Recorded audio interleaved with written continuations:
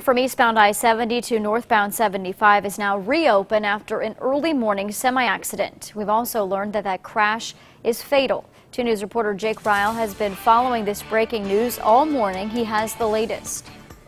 Well, the Ohio State Highway Patrol confirms 1 person has died from this semi-crash. In fact, I want to give you a look behind us.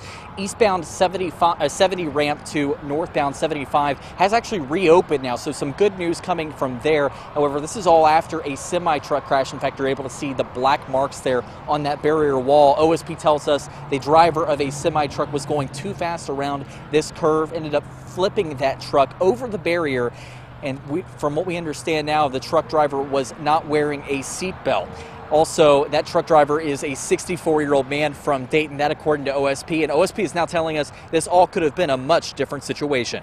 It's a good reminder that people need to be paying attention at all times. And also in this case, this is a good example of where a safety belt probably would have saved his life. Now, as for a timeline here, I-70 eastbound ramp to northbound 75 has reopened, so some good news there. I-70 eastbound, though, just past this exit here, they're going to be working throughout the day to try to unload a lot of the semi-truck contents from the back, as well as flipping that semi-truck upright. And as soon as we have more information, as well as any updates on traffic patterns that we might see any changes, we'll be sure to let you know on WDTN.com. For now, reporting in Butler Township, Jake Ryle, 2 News Today, working for you.